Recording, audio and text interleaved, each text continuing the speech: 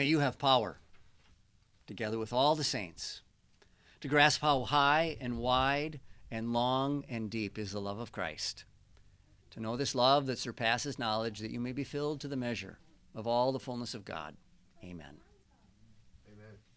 Word of God for our consideration today are a portion of the Old Testament lesson from Isaiah chapter 61. Again, after talking about the many gifts the Messiah comes to bring, there's this breaking forth into joy as he thinks about what this now means for us. Isaiah chapter 61, beginning at verse 10. I rejoice greatly in the Lord. I exult in my God, for he has clothed me with garments of salvation and wrapped me in a robe of righteousness. As a groom wears a turban, and as a bride adorns herself with her jewels. For as the earth produces its growth, and as a garden enables what is sown to spring up, so the Lord God will cause righteousness and praise to spring up before all the nations. This is God's word.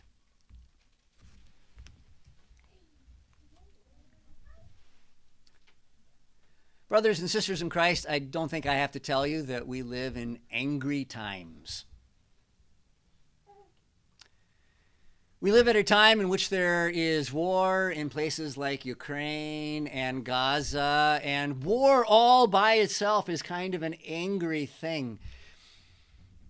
And yet, at this point in time, all around the world, there are people who are getting upset and worked up about this that don't seem to have a personal investment in the outcome of those conflicts. On the streets of big cities, in the college campuses, we hear of protests going on, people shouting and sometimes even turning to violence because of how worked up they've gotten, how angry this has made them, though in the end, again, it might not seem like they're going to be affected one way or the other.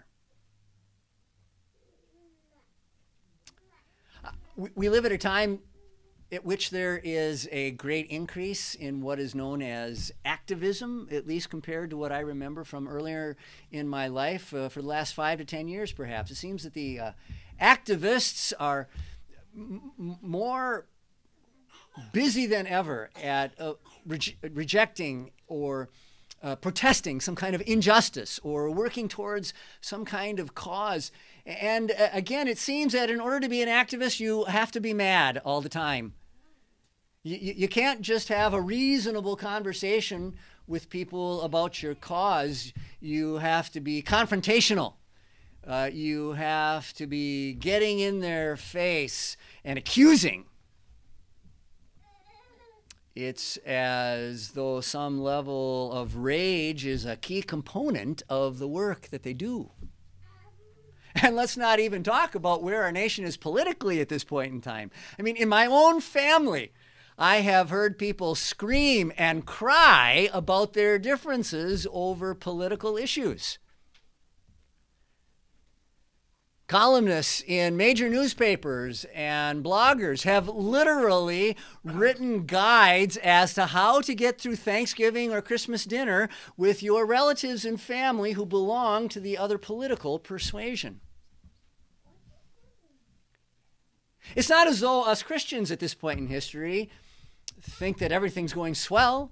It's not as though everything is going our way. It may appear to us as though it's worse than it is for everybody else. And yet, nowhere in Scripture does it urge us to be angry all the time, or even sad or depressed for that matter. Rather, we are urged to a note of joy. That was what the Apostle Paul wrote in our second lesson today to the Thessalonians, right? Rejoice always. It's reflected here in the words of the prophet Isaiah, and so it is still God's will for Christians in our time. Christians keep rejoicing anyway.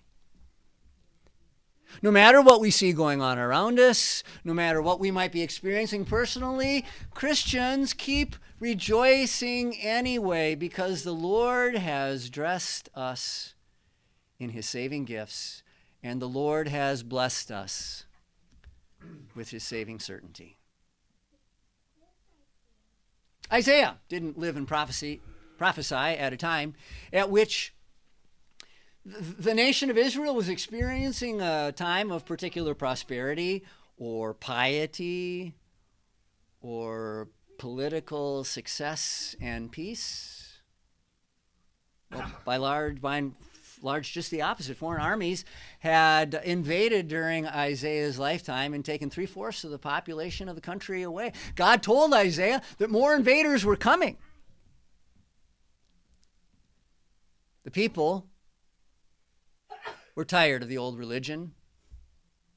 Some of them, many of them, went through the motions of the old faith, keeping the old ways, but their heart was not in it. Many others were turning to other religions that were less judgmental, that were less shaming, that were more fun.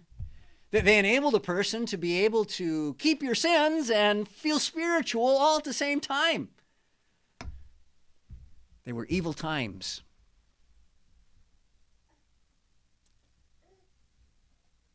But Isaiah doesn't turn us towards depression or anger. The Lord did not give the prophet and the few followers that he had a false hope by saying that there was going to be some immediate political and or spiritual turnaround among the people. Rather, what he did was turn them to their own personal Savior and the saving gifts that he brought.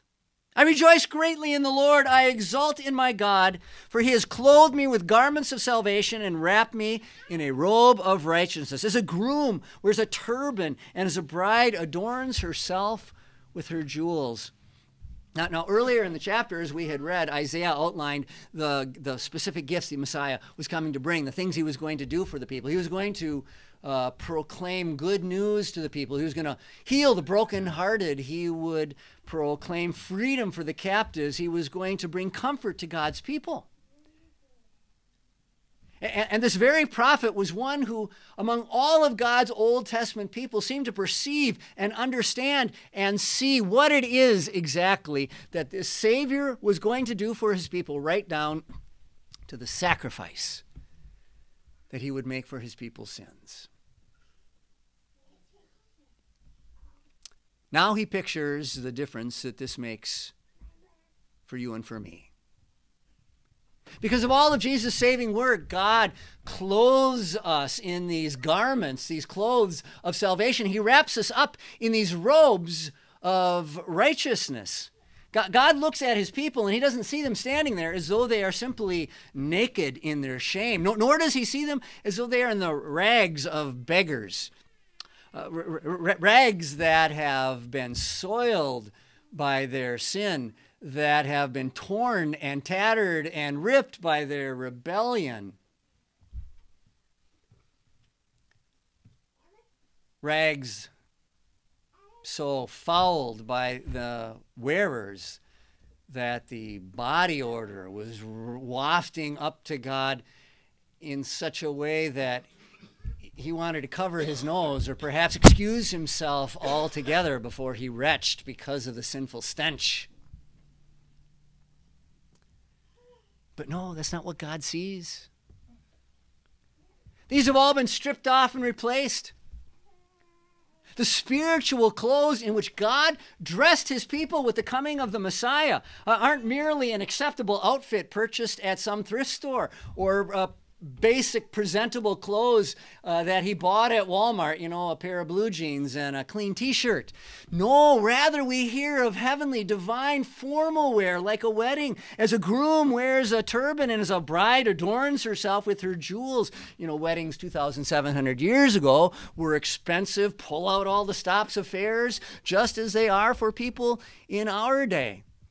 You got yourself dressed up in such a way that it was probably the one time in your life that you were going to wear those clothes, that dress, particularly if you were a bride.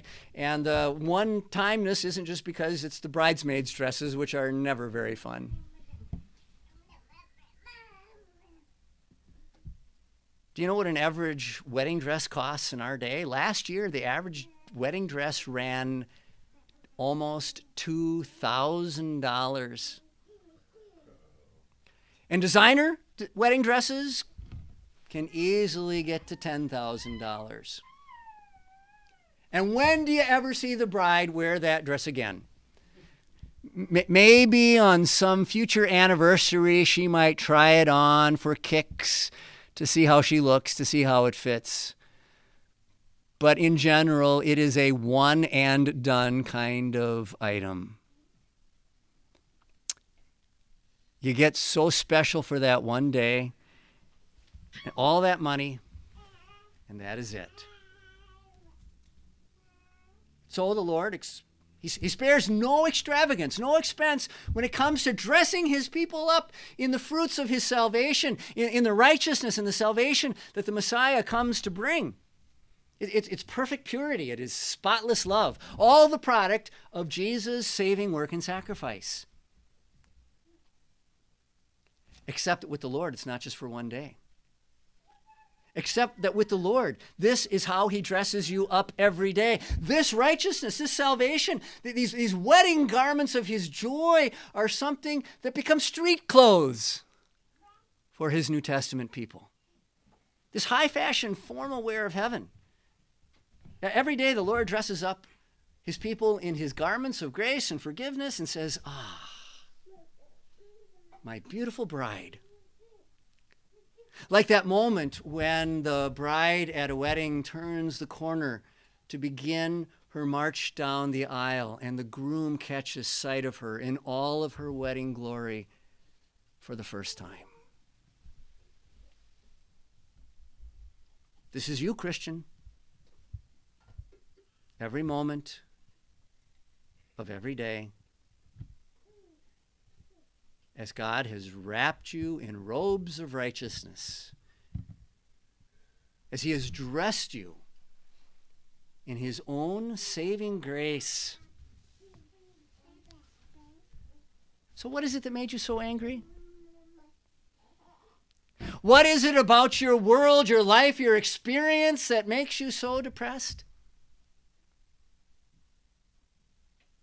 Do you know that do you know what one day it was in my life that I paid absolutely no attention to the world news?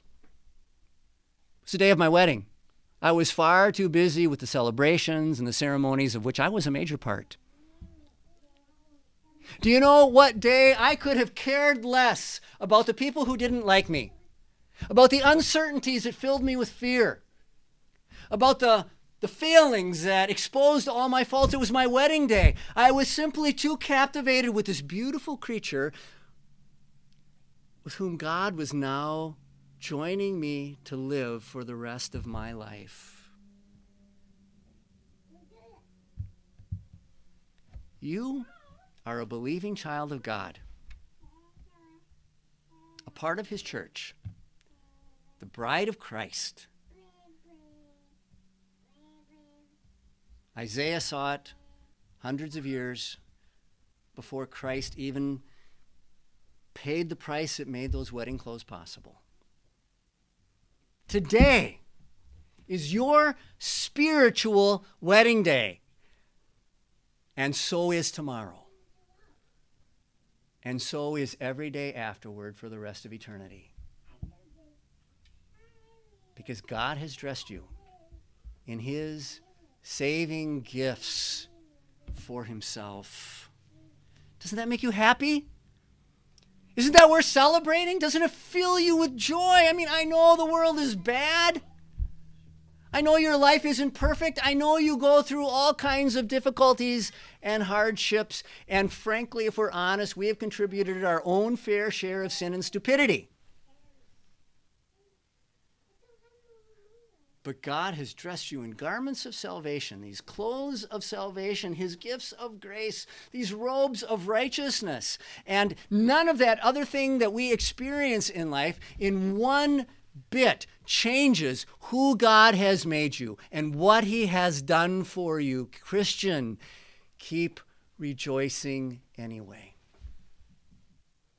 And then on top of all these saving gifts that he's already laid out before us in embracing us as his own bride, he he brings us more saving gifts yet, because he promises us that as we continue to rejoice anyway, he has blessed us with his saving certainty. For as the earth produces its growth, and as a garden enables what is sown to spring up, so the Lord God will cause righteousness and praise to spring up before all the nations. Life has a way of surprising us. And by life, I don't mean, the contents of what you live. I mean this life force. There's a scene in the movie Jurassic Park, and I understand it's just fiction, but there is a scene in the movie Jurassic Park in which the scientists who are trapped on the island discover that the dinosaurs have begun to reproduce, that they stumble across a nest with eggs. That wasn't supposed to happen. You see, when they brought these animals back from extinction with the DNA that had been preserved in mosquitoes, that had been preserved in amber, they re-engineered the DNA so that they would all be sterile. But as Dr. Grant says, life found a way. Now, I fully realize that the idea of bringing back dinosaurs from the deep past is probably all just a pipe dream. And yet, don't we see how life itself, this power, surprises us? The way that it has of imposing itself into our lives in various places. Take, for example, the Bermuda grass in my lawn. It very often refuses to grow on that horrid red dirt on which my house is built. But it will thrust itself out onto the driveway and the sidewalk that are made of concrete, and it will thrive there as though that was some rich, fertile farmland. I mean, I have to keep driving it back with an edger. If I don't, it appears that it's going to simply take the walks in the driveway over and bury them under the sod. I'm sure you've seen pictures of ancient cities that were reclaimed by the jungle, and where once there were streets and buildings, now you have trees and plants growing up, sending their branches between and through windows and old doorways. Or how about when you look at the desert? There's very little life that you can see in a desert. What place looks more lifeless to us? And yet when it rains, if I or you were trying to live in that desert, we would have to have some artificial shade that we built. We would have to have some artificial water that we brought. Well, not artificial water, artificial source. Otherwise, we wouldn't survive. And yet a little rain falls on the sand, and all of a sudden flowers burst into life. Well, you have a whole meadow of plants where once there was nothing but lifeless sand. That's because God has put the power of life, his own creative power, into the earth and the plants that he has placed here on earth. And this is all a picture. It is all a picture of the power, the certainty of God's own saving grace. So the Lord will cause righteousness and praise to spring up before all the nations. To the naked eye, the gospel looks like a dead word, just some letters sitting there on a page. For so much of our world, it doesn't seem as though it makes sense anymore. There are those who want nothing to do with it. Smart people have moved on to something new. Popular tastes want a different kind of religion. And sometimes even the Christians are beginning to question its truth and relevance. But don't underestimate the power of God's word, particularly the word of the gospel. It's earlier in his prophecy that the prophet Isaiah says, as the rain and snow come down from heaven to water the earth, and do not return to it before it waters the earth to make it bud and flourish, so that it provides seed for the sower and bread for the eater, so is my word that goes out from my mouth. It will not return to me empty, but will accomplish what I desire and achieve the purpose for which I sent it. That is the power of God's life-giving word, in particular the power that he has placed in the gospel.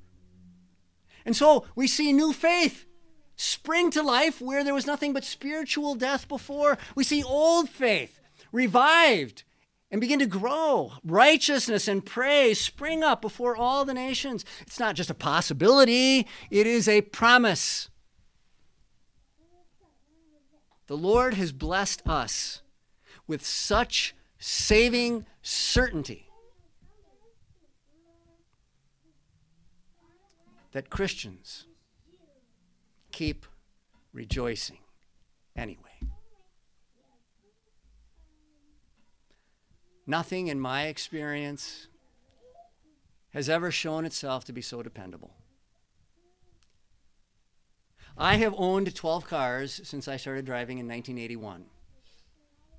Other than the 2 I am driving currently, I believe that all of them are in the junkyard today. I have owned 3 houses, lived in 4 or 5 others, and all of them required constant maintenance and repair. Who knows how much cloth I have worn out just trying to keep this body clothed and warm.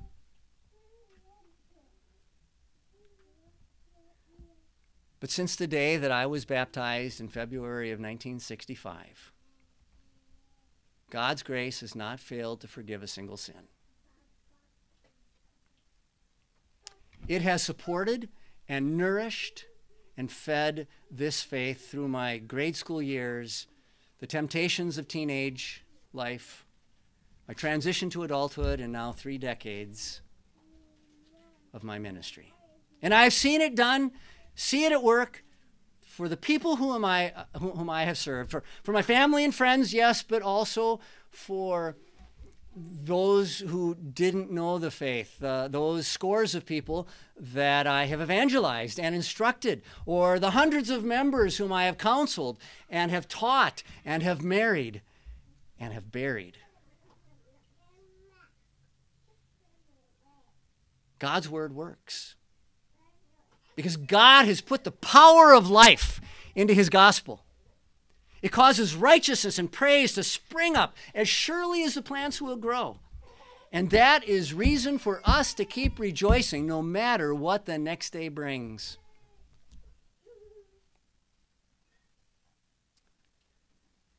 Today, the 3rd Sunday in Advent is Gaudete Sunday, word that in the Latin means simply rejoice. We recognize it with the pink or rose-colored candle on the Advent wreath.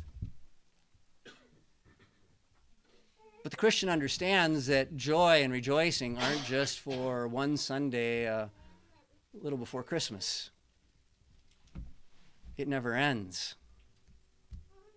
Keep rejoicing anyway and always. Amen. Please stand.